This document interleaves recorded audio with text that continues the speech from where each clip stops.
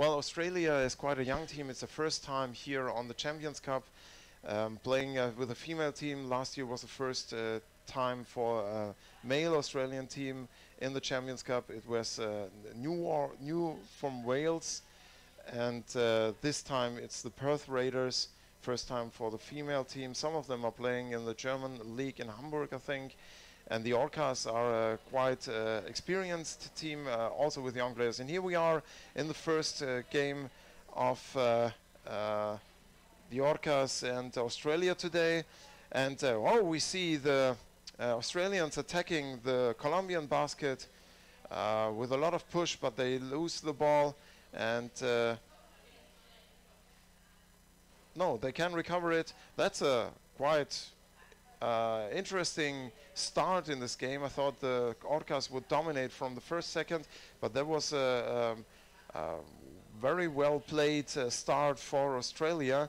And now Colombia is attacking the Australian basket. We are on the open side, but the player was instantly under attack by the defense, couldn't succeed in pulling. And here we have the first goal. Yeah, that was the first goal.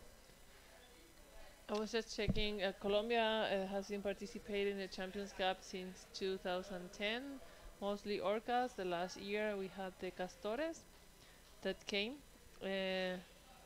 So right now we don't have sound from the pool area. If the technicians could please check that. We don't hear anything from the referees or the pool area. So back in the game. Surprisingly strong Australian team. What we see here, they're wide awake. Probably it's working in their favor. They feel like it's 7 p.m. in the evening, and but the Orcas are attacking heavily. But there is only one Orca player going in. That's not enough. The goalie of the Australian has the shoulder a lot. Yeah, it's a shoulder in the basket. We can see here. And here from the open side, an attack again. But surprisingly, the Orcas are attacking with one player, and they don't establish their attack pattern, which we seen yesterday with the triangle in front of the basket of the Australians. Now again, another attack from one Orca player coming in from the open side, tackled away by the Australians, losing the mask, I think. Haven't seen it. And very well defending here from the Australians. And now Orcas try to come from above to the goalkeeper. It's also not working. And now from the open side, but they lose the ball. Ball is dropping down, and Australia is in attacking mode, trying to swim through the half of Colombia, being under attack by the forecheckers. And let's see, yeah, the forecheckers succeed in snatching away the ball from Australia. And they go in, Orcas are already in attacking mode again, trying to attack from above the goalkeeper. Didn't work out, although there was one player waiting at the open side. And this is an interesting game. Right now don't see any weaknesses in the Australian game. And I thought that Orcas would be the superior players, and probably they are, but you can't see it right now. Interesting and exciting game here. The Orcas are not really awake yet, even though they succeed in keeping Australia away from the basket. They have difficulties in building their attack pattern to put pressure on the Australian basket. And Australia is doing heavy forechecking, keeping the Orcas away. But here we are, Orcas are coming in. Now we have three players coming in on the basket. One waiting on the open side, one attacking from the front. And here it is, the second goal of the Orcas. But they have, like I say, from my point of view, they have surprisingly big difficulties doing their game against Australia, and Australia is doing a very good job. Yes, defending. I mean, defending and even going into the attack. The start of the game was a surprise from my point of view, and a really good game from Australia. And you see it here, the game in the middle of the pool, It's not that easy for the Orcas, even they are the strongest swimmers, I think. It's not that easy for the Orcas to establish dominance. Yeah, they cannot. I mean, yesterday we saw another tactic from Orcas. They're trying to play a triangle, having one play in the middle and passing the ball right or left, but it's not being used here. I mean, we saw it against Barcelona, and it really was success for them. But today it looks like the Australians are putting up a stronger fight, and it's making it more difficult to follow that strategy. And maybe they're a bit more in swimming around and trying to make the provoke a mistake by just moving the ball around the goal. And do you see the difference of the tactic? Yeah, I mean, it's really clear. It's definitely they have two different. Orcas under the goalie of the Australian, and I mean the Australians are really defending very, very good. I mean, holding up. Now we have for a second we had an empty basket, but the ball wasn't free in the Orca game, and they couldn't use that chance. So this is interesting defending by Australia, and Colombia has a really hard time going into the basket of the Australian team. And the Orcas are the team with much more experience here. We have Claudia and Lilo in the team of the Orcas, and they are very experienced. And here we go, it's a 3-0, but nevertheless a very, very good job of Australia here. What we see, that doesn't look like a team that is let's say 2-3 years old. That looks like an experienced team. They are playing quite good.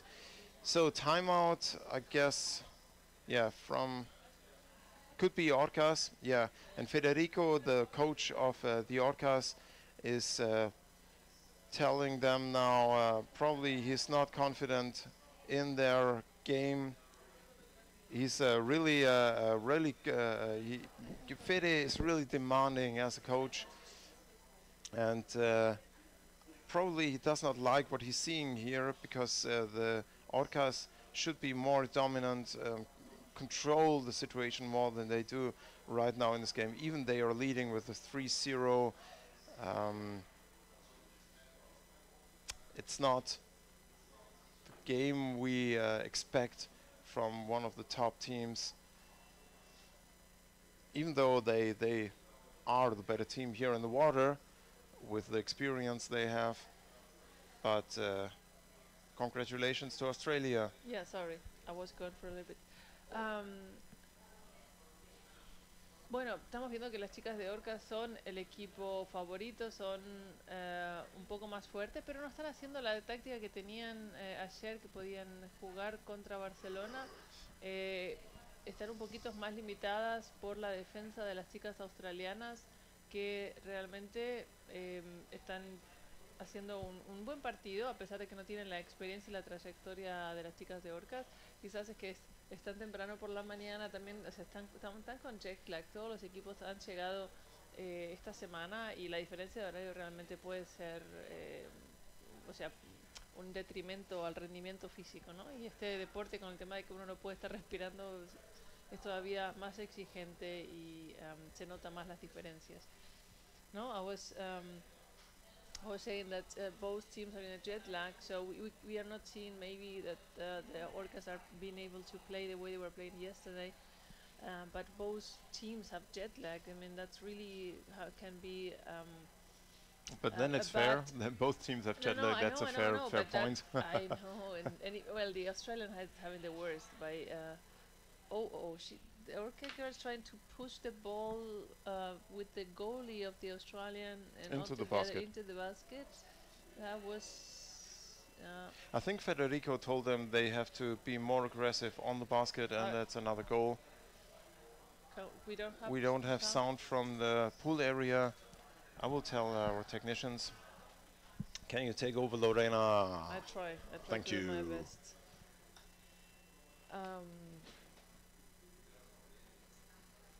So we have 4-0 and the last attack of Orcas was also a success. But the Australians are putting up a fight and trying to do now an attack towards the Colombian basket, but has been held by one of the Orca players. Now we have the recovering of the ball by the white team, by the Colombian, and we're coming towards the Australian goal that is alone, that was a little bit in front of the basket and got the ball back, but Orcas don't give really a chance, and they stroll the ball a lot. I mean, they play very open. This is not common for us in Europe. We really hold on to the ball and try to be a bit more safe the way we play the ball. But all this moving around, it's eventually also successful, although right now that should have been a goal. I mean, since a few seconds, and the Australians recover and now they're trying to swim away, but look at that. 3 against 1, 2 against 1, and they don't have a chance to go farther than 4-5 meters. That the Orcas recover the ball and continue playing. El marcador va 4-0 y las chicas de Orcas están atacando constantemente el arco de las chicas de Australia, y pero las australianas la verdad que están defendiendo bastante bien. O sea, las chicas de Orcas juegan con el balón abierto y mueven mucho o sea, no lo llevan seguro como lo hacemos nosotros aquí en Europa, y es sorprendente porque tuvo la portería vacía un par de veces y no pudieron, ahí como que faltó un poquito de definición por parte de Orcas. Creo que Federico les va a dar un tironcito de orejas, tendrían que haber metido por lo menos 1 o 2 goles más, pero bueno, no es una cuestión de que si van a ganar o no, esto es claro, Orcas es el preferido y es el equipo más fuerte, pero se están perdiendo unas buenas posibilidades de hacer goles y eso a Federico no le gusta. Now I'm saying that Federico might not be really happy about it because, of course, Orca is a stronger team and they're playing better, but they miss at least 3-4 times of scoring. I think, and Federico will be, telling a few things. I was already telling he's really he's a tough coach, and he will not be happy what he sees here in the water from the Orcas, even though it's their game and they're winning. It's not what they are able to put in the water. So they will have a tough talk after this game with Federico. The girls from Colombia and Australia is doing a very good job.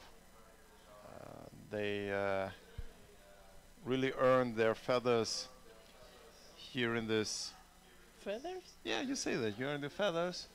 But you cannot swim with feathers. Oh, well, I have now this no. Let's talk in this direction. Feathers. What I'm saying. Where's Federico? Is he there or is?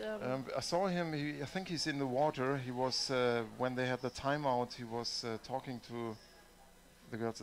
No, it's not him. So the Orcas are one of the top teams, together with Karen and Langen here at the Champions Cup, and it's surprising how they struggle here to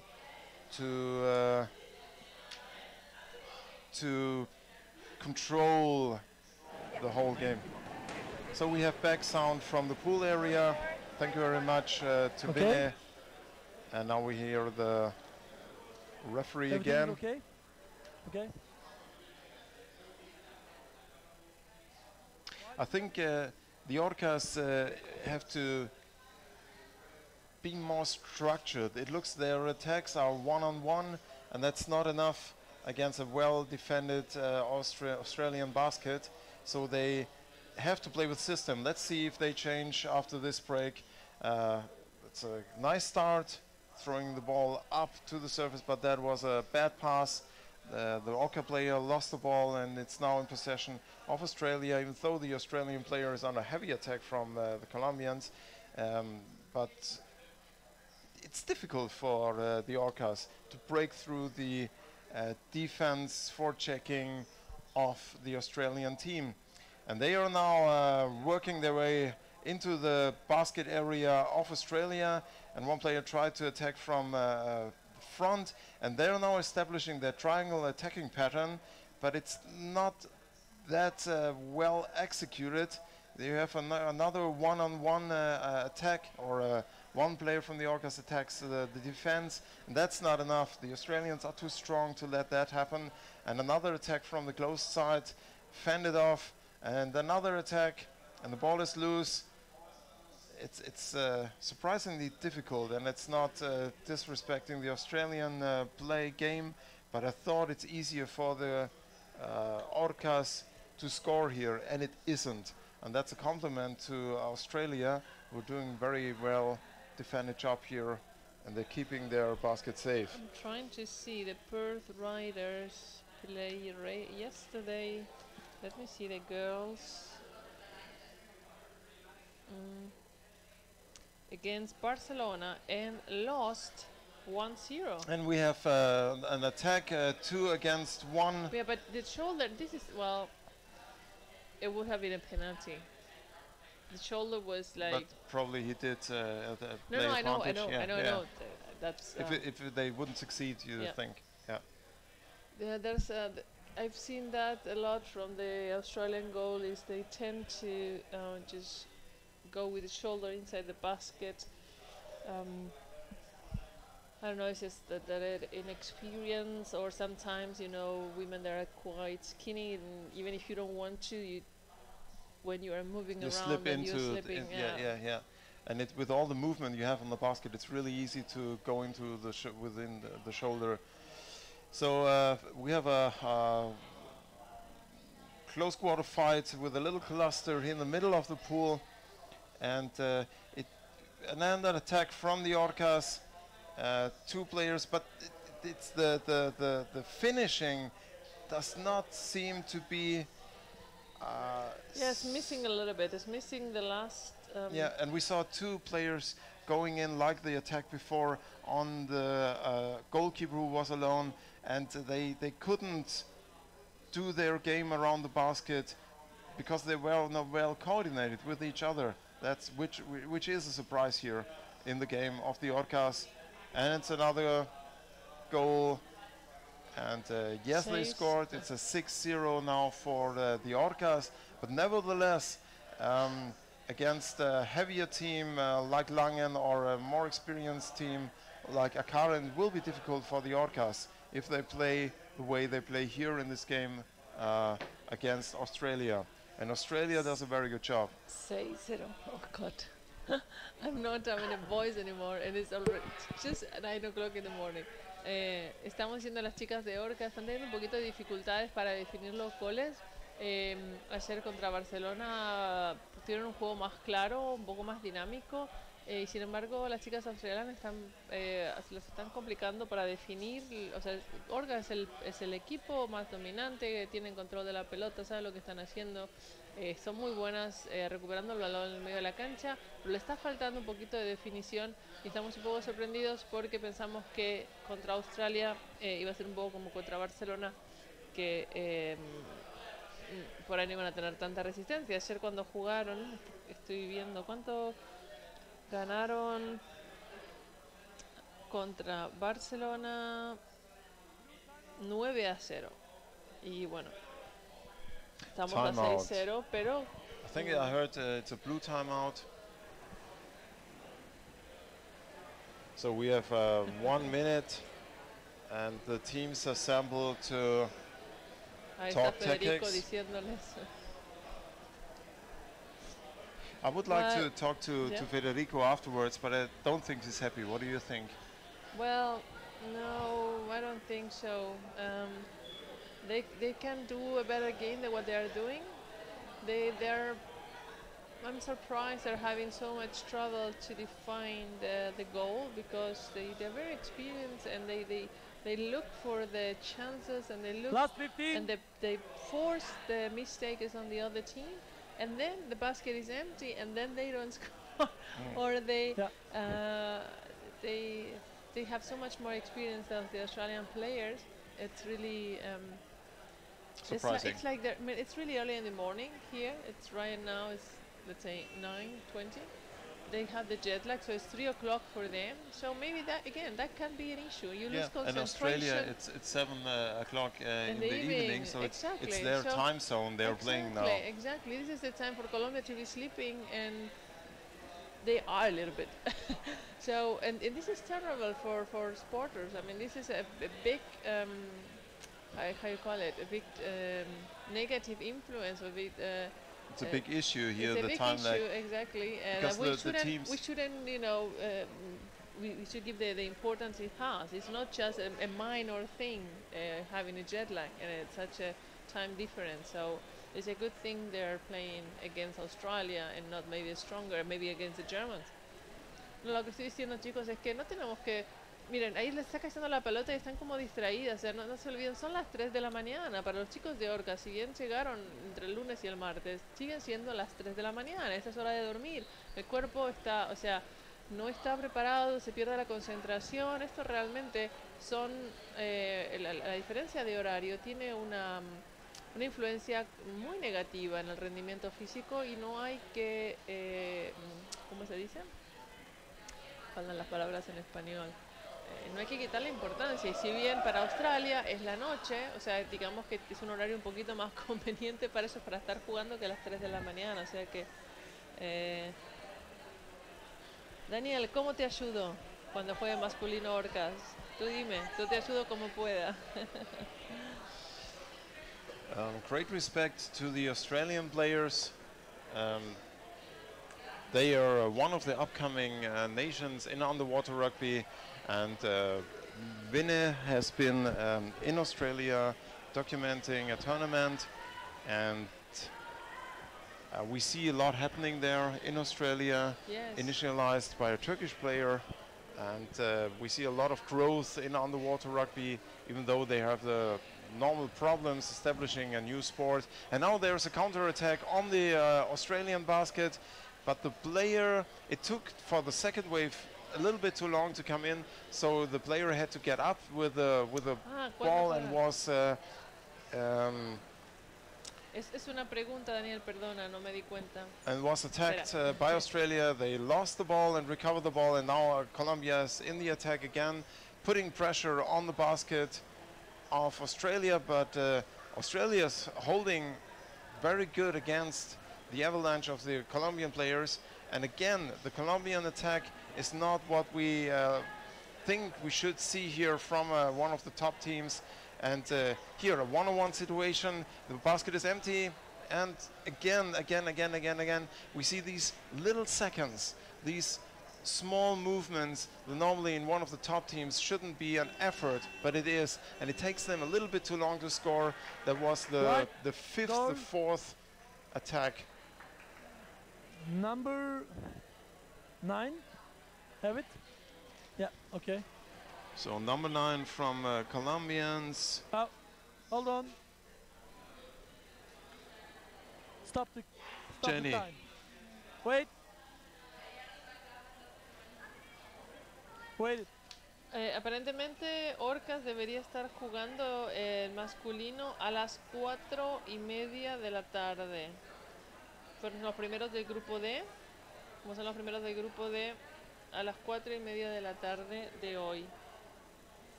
Hora colombiana. Ahí no te puedo ayudar.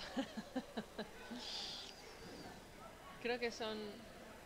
I think one of the lines of the exchange area got loose. 10:30 de la mañana, creo, Daniel, tendría que ser. Sorry? One of the lines of the exchange area got loose on the side of the Australian team.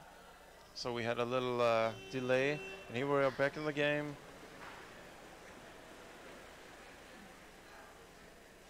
It's a 7-0, and that's a unquestionable win for the Orca team, but it's not effortless, and it's not the fluently play we used to see by the Orcas, and let's say it's due to the jet lag. And well, that's my theory. Yeah, for them it's 3 o'clock in the morning or 4 o'clock in the morning now, like Matthias told us in the live chat. And Well, even we have one of the we have a really heavy attack from Australia on the Colombian basket, and one of the Australians tried to steal away the basket from the Australians, from the Colombians. Counter attack. that took too long for the rest of the Yes, Colombians. yes, that's to what arrive. yeah, mean, exactly. That's what I told before. It's these seconds that that you miss the chance if you're not synced together as a team, and you miss these little seconds that decide if you can score or not. And that I don't see that happening right here in the game. Yeah. They could do more the game against Barcelona. Maybe Barcelona was also playing maybe not as strong as Australia. Now they're counter-attacking, and but they those passes. I mean, through the ball. We just swim and put the ball inside and hold it until we hear the. Yeah. But then you miss some scores. I mean, this is also, this kind of thing when the goalie is coming almost. But they have been throwing the ball like this many times, and most of the time didn't go in. But now from under the goal, 4, 3, 2, 1 seconds left. White goal. And game over. Number 15, goal. La número 15 de la chica de Orcas es Margarita. And el game is último gol. over. It was 7 or 8. 7, I think. So congratulations to Australia and congratulations to Colombia too. Well, my view on this game we just saw is it should have been a warm-up game for Colombia, because they will face their biggest challenges with Langen and Akaren. Yeah. And they are first of the group. They won both games against Barcelona and against the Perth Riders, so